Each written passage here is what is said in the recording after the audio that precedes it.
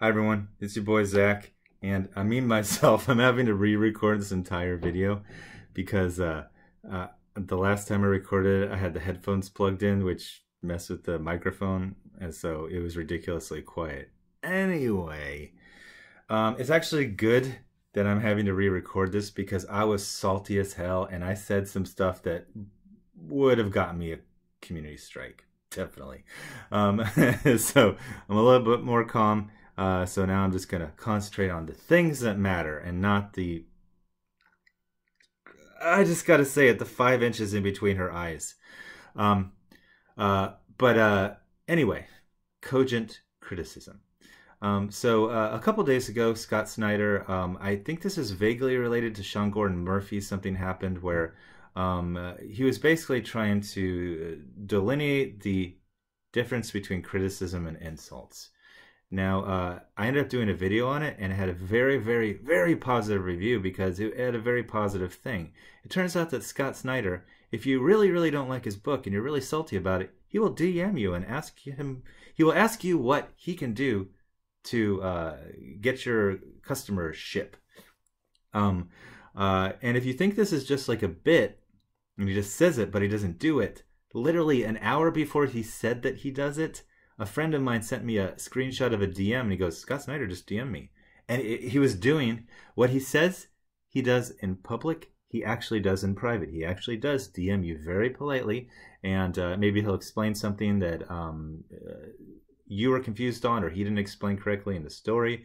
He'll try to communicate with you, and everyone in the comments was saying, that's how he is, dude. That's how he always is. That's how he's been for years. That's how he was when he was doing like backup stories and detective comics. Like, he's always been great with people. It's not a coincidence that the most talented person, that the most popular person, that the most successful person is also the best person. It is not coincidence. And then there's SJW Marvel. Lana Smith is one of the so-called milkshake girls. She is a bunch of women who are hired either without experience or with terrible experience, as we've seen with the pre-Marvel books edited by Heather Antos. In 1 year, the assistant editors went from like 20% women to 80% women. It was instant, and it was a publicity stunt. Marvel was trying to be woke. Marvel was trying to virtue signal. The problem is that the women who are hired for non-legitimate reasons, as in not merit, not talent, they know they were hired for that, so they don't have to improve. If you got hired because you're a woman, all you have to do is remain a woman. You never have to say, oh, sales are really bad, I should do something about that. Like, oh, our 6-issue Avengers Warrior or Champions crossover flopped. We should do something about that before we launch into a 16-part Avengers crossover. I'm not buying that. Nobody's buying it. People are nuts. You just had a 32-part Secret Empire that went straight into a 6-part Avengers Champions, and now you're going into a 16. You literally just came out of a multi. Okay, so all this stuff was planned months ago. Axel Alonso trying to save his job. He lost it. Anyway, we've been celebrating it a lot. And but there have been some voices of wisdom that they're saying, hey, he canceled a bunch of low-selling books that Alonso probably would have canceled in 3 more issues anyway. Also, only one. No, a couple, yeah. Because even though Gabby Rivera and Sina Grace were not employees, they were on contract, they're not working anymore. Only 3 of the people that made SJW Marvel are no longer at Marvel. Axel Alonso, Gabby Rivera, Sina Grace. Everyone else is still there. Tom Brevoort is still there. Mark Waid is still there. Dan Slott is still there. Now, Dan Slott is acting a lot better on Twitter. And people have told me, with a couple of exceptions, Mark Waid is acting better too. These guys are late middle age. These guys are a decade away from retirement. They know which side of the bread is buttered. Wait, what? Which side of the bread is buttered on? So I have no idea why that's a saying.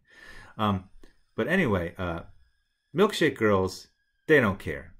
They're in their mid to late 20s. Honestly, most of them are probably getting help from their family to live in New York City area. They're making nothing. But As has been said, SJWs seek out positions of influence, not power.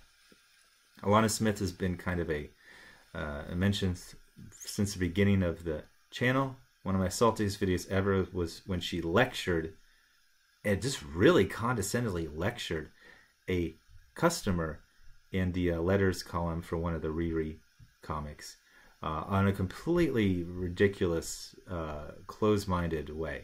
Absolutely insane. This guy's been buying comics longer than she's been alive. And honestly, she does not come. You can look at her timeline. Her interest is manga. It's manga. Japanese comics, not American comics. She's gotten in and she's been a real pill with the customers. And this is why this bothers me. You say, oh, well, she's just a pill. I'm sorry, I gotta make another comment. Why is her mouth almost closed, but not closed? I did this in the previous video. I want you to do what she's doing with her mouth. Close your mouth all the way. And then just barely open it and then just leave it there like that. It feels so weird. It feels like I'm waiting for someone to put a coin in my mouth. Anyway, it's still a lot better than what stuff I said in the previous video. But anyway, so you're saying, well, she's just roasting the customers. Her Avengers books are selling poorly. Her Wasp got canceled. What's the big deal? Here's the big deal. As he dramatically clicks onto another tab. Third comic book store in 3 months announces closure in San Diego. I used to live in San Diego from 2000 to 2004. I went to boot camp in San Diego. I love San Diego. It's a great town, great people, great everything. It's got, as it says right here, it's a hot spot for comics. It's home to San Diego Comic-Con, IDW Publishing. Wildstorm, they say it was there for a brief time. Wildstorm was there for like 12 years or so. A very long time. I used to literally, when I would go to the Cove in La Jolla, I would walk by Wildstorm and like peek in the windows. Because like Jim Lee and Will Sportatio, they would show they had these really great offices, so you could tell where their office was. So I always peek, but I would never see anyone in there, ever. No matter what day I went, I would never see anyone through the windows. They had a beautiful office right there, ocean view, amazing. So anyway, Rising Sun in Mission Valley, Villainous Lair in Normal Heights, On Comic Ground in Hillcrest, which I used to go to all the time when I was in the Marines, out of business. And people like this do not understand what going out of business means. You went from high school to some liberal arts college, maybe a couple internships, and then a job you didn't deserve. You basically failed upwards. You've never put in the decades, in some case, 1994, 23 years of work. Being a retailer is hard. It is so hard. I have so much admiration for those people. They put everything on the line. The risks they take are insane. They have to buy comics sight unseen effectively. Maybe they get a couple of preview pages. Non-returnable.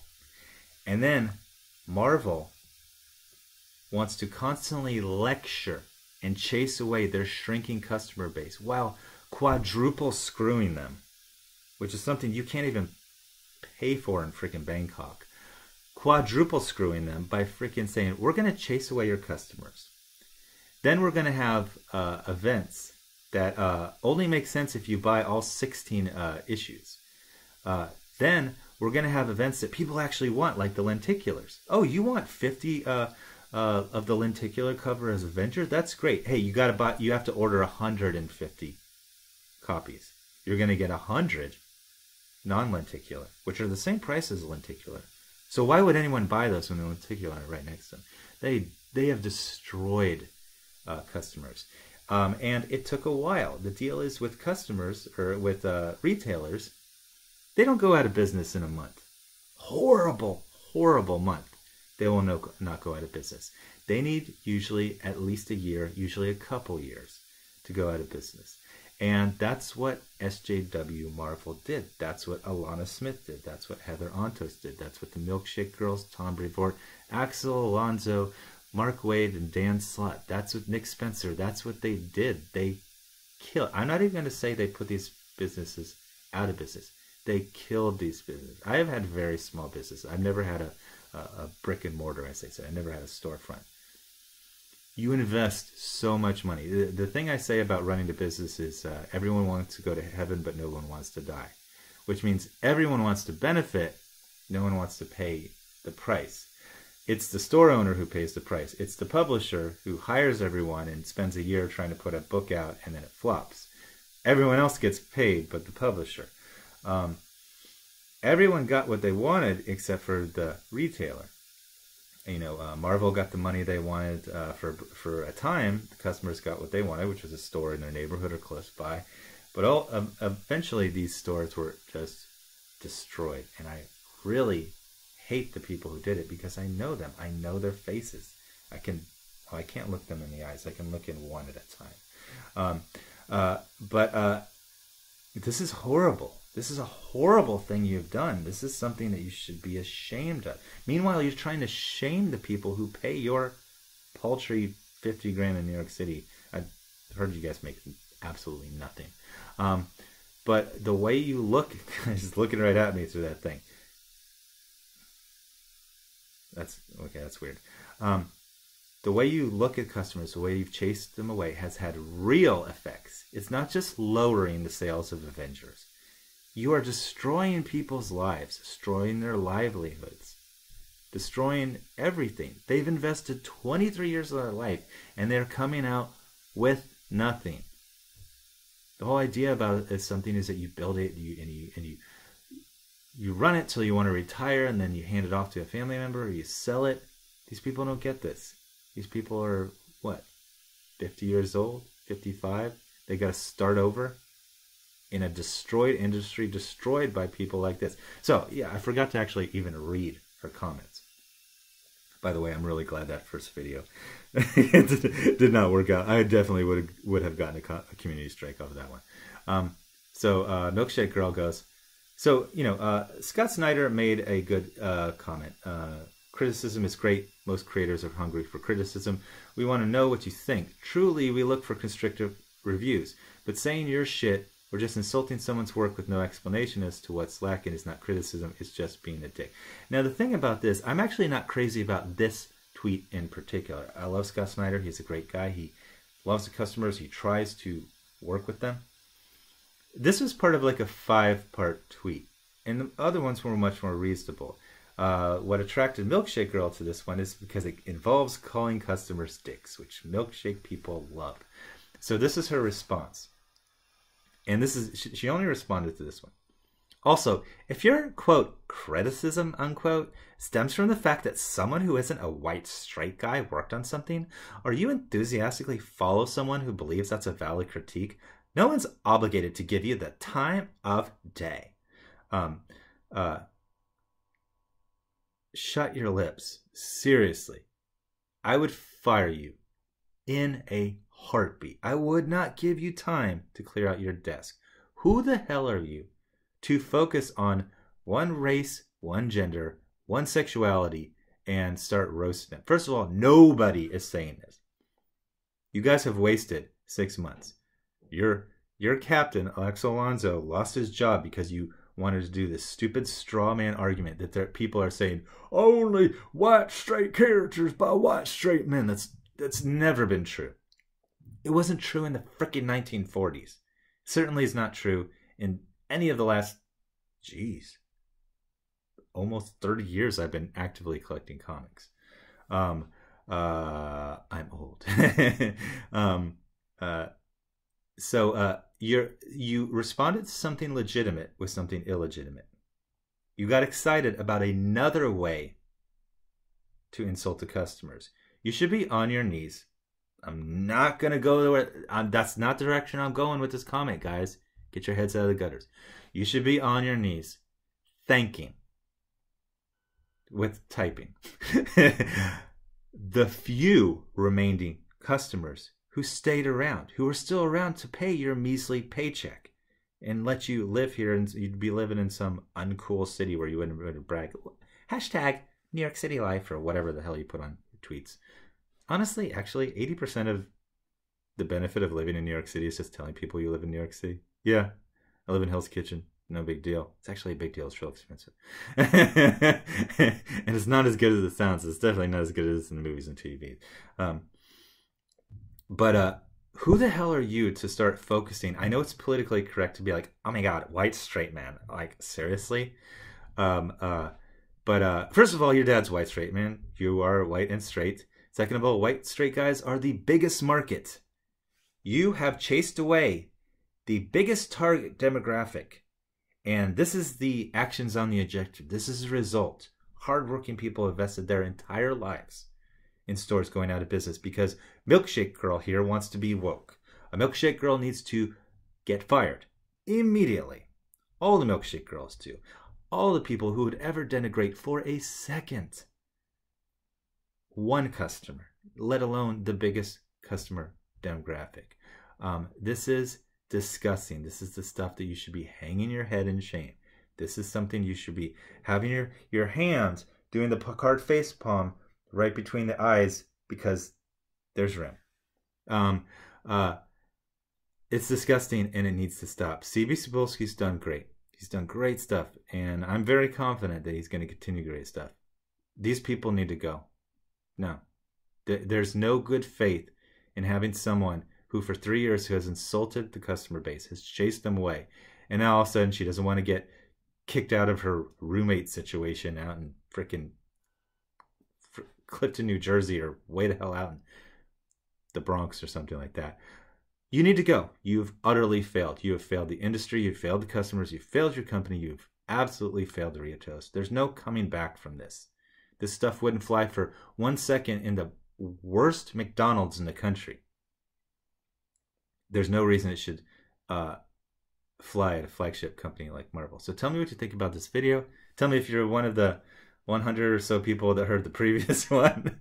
Actually, that's an impossibility. It's like a Zen koan. How do you hear a video that has no audio? I actually did have audio, but it was just barely there. So anyway, I'm going to check the audio before I upload this. As always, thanks for watching. Subscribe.